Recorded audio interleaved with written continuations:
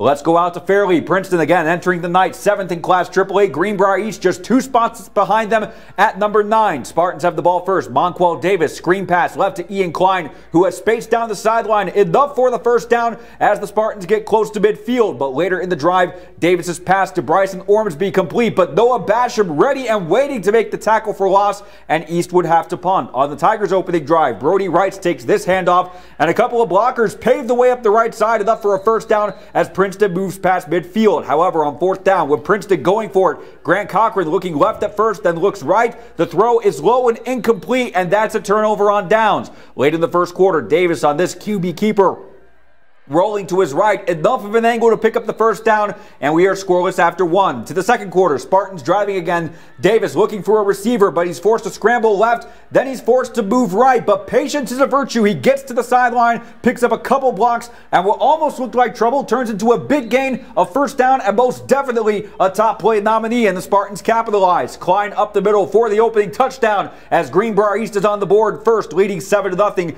Princeton would have a chance to answer right away. Cochran from the shotgun will complete this pass over the middle to Cameron Profit for a first down, but penalties would be a big problem on this drive. The Tigers would have to punt. East in the red zone again. Davis firing toward the end zone, but he's picked off on the goal line by Rice. He gets a nice return out of it too. Huge play for the Tigers defense. They're able to capitalize as Cochran looking deep right, and his deep pass caught in traffic by Dom Collins, who is able to run it in for 6. This game would go back and forth into overtime, but Greenbrier East getting the OT win at home. Final score 23-17.